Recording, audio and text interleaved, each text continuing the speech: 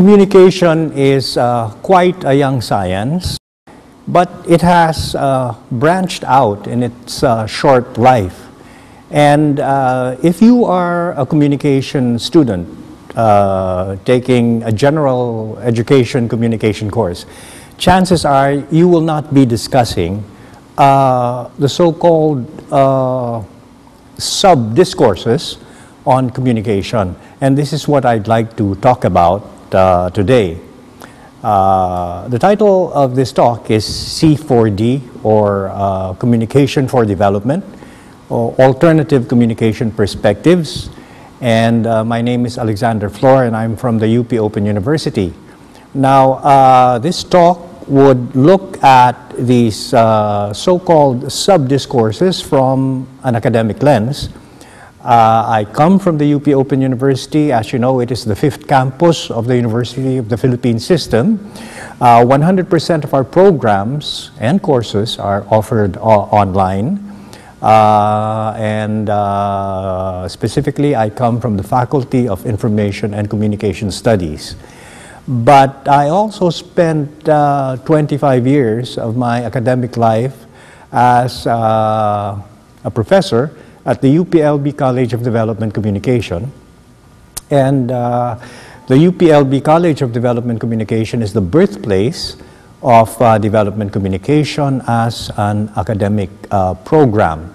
I would say that C4D, or Communication for Development, is actually based on the early work at the College of Development Communication.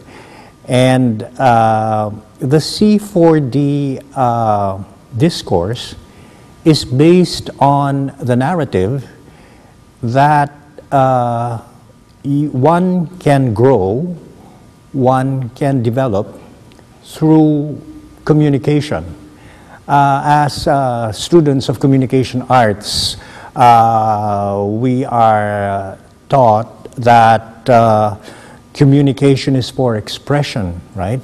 It enables us to express our ideas and to understand the ideas of others. So it has a social function. But development communication would go beyond that, actually. Okay?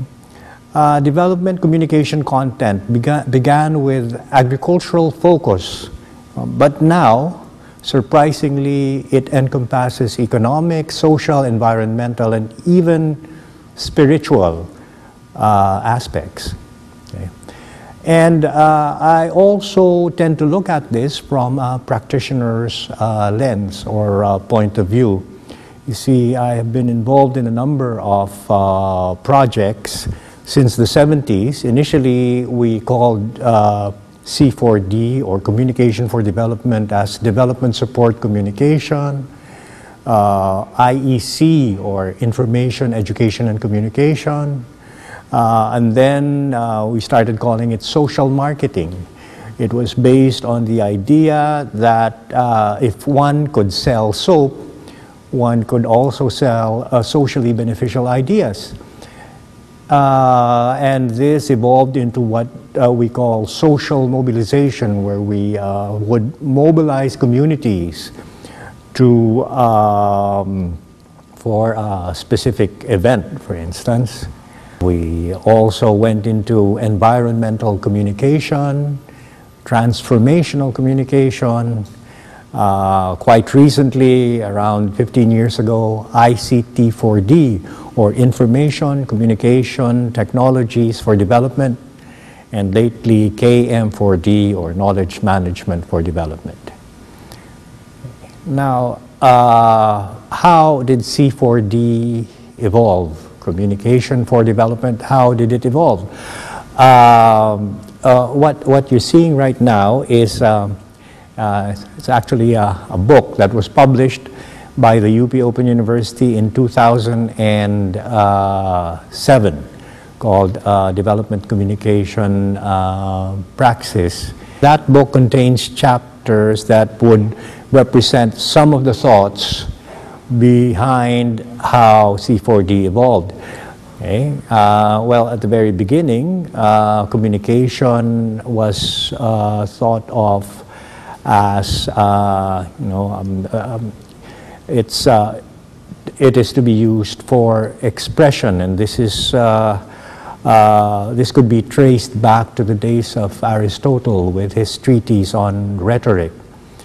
And then, during the Second World War in particular, people talked about communication for persuasion as a means for propaganda.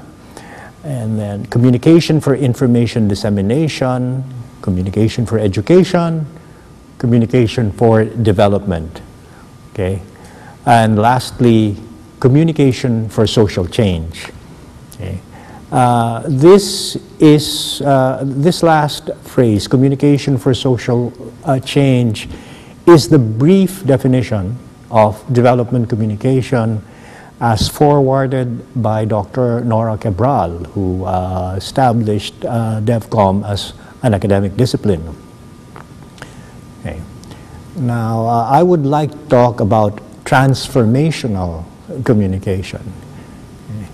And I will be referring to this volume also published by the UP Open University in 2004, which contains a chapter on transformational communication. You see, earlier C4D projects used a behavioral approach. We use communication for individual and social transformation. It deviated from the behavioral approach when one focuses on values, norms that determine behaviors. Okay? Then what you are doing is transformational in nature. It is not merely behavioral. Also, there is this systems view that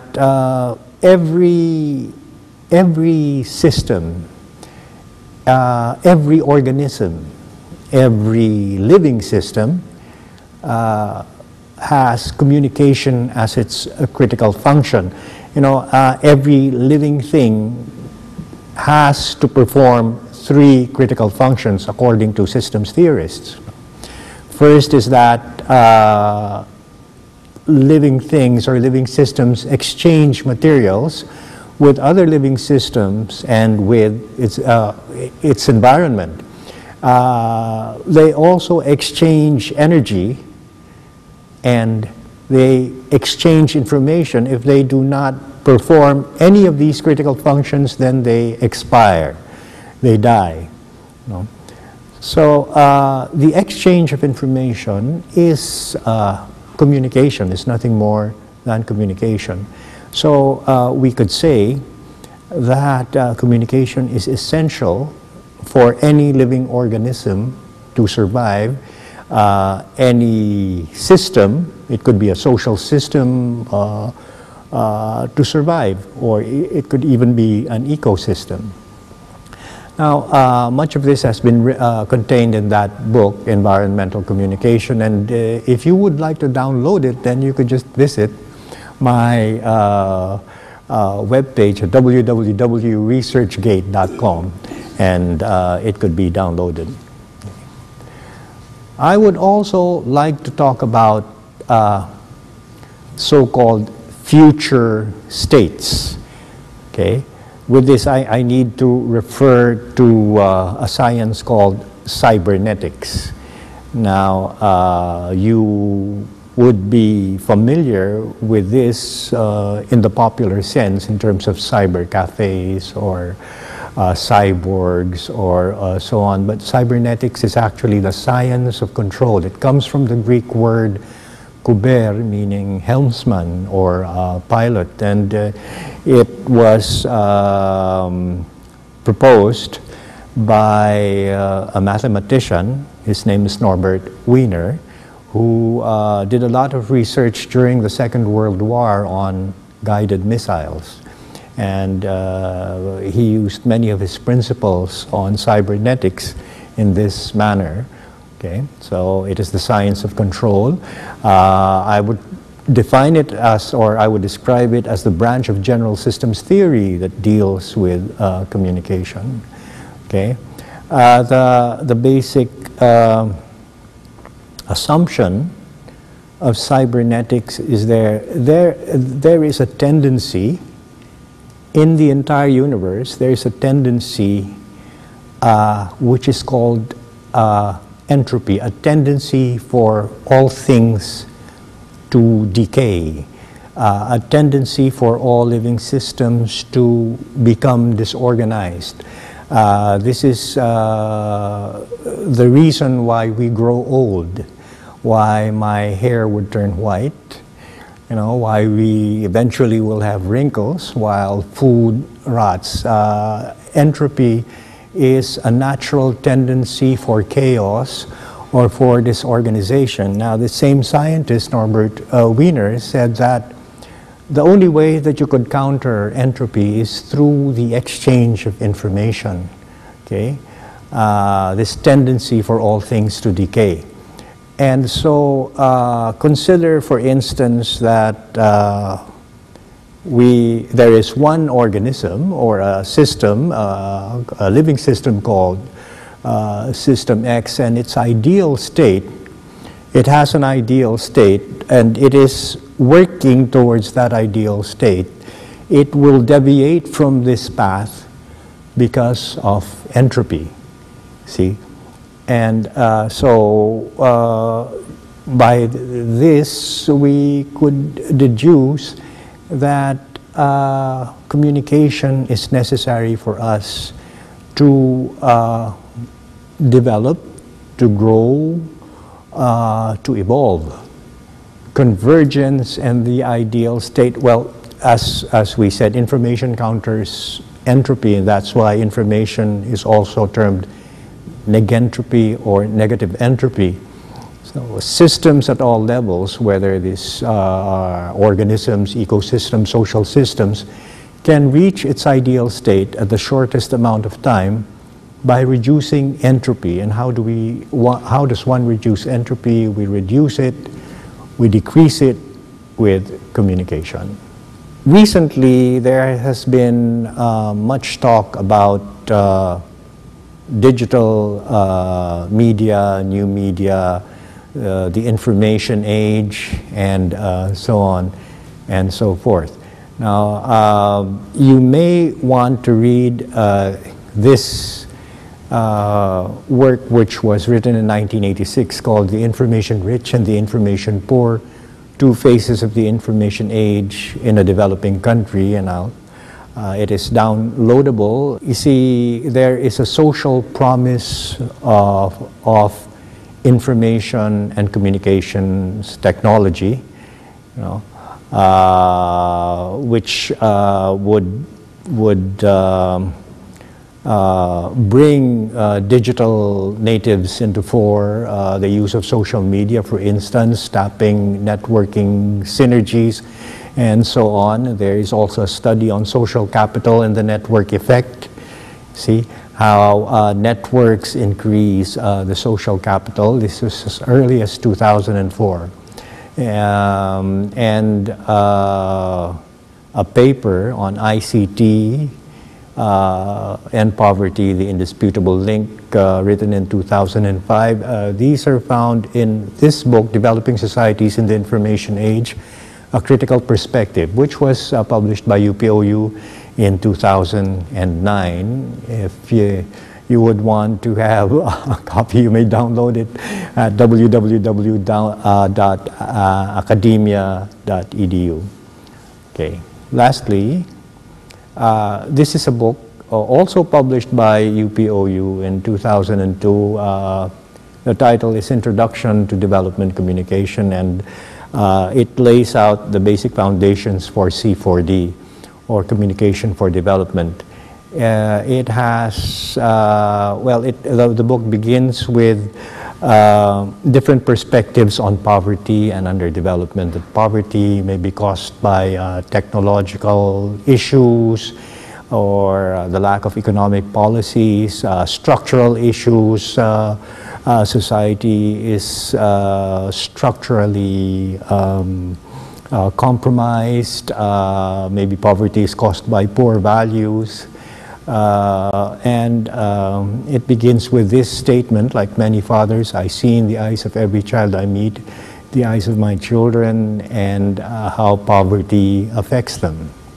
Okay, so if you go into a field called, such as development communication, you start with children.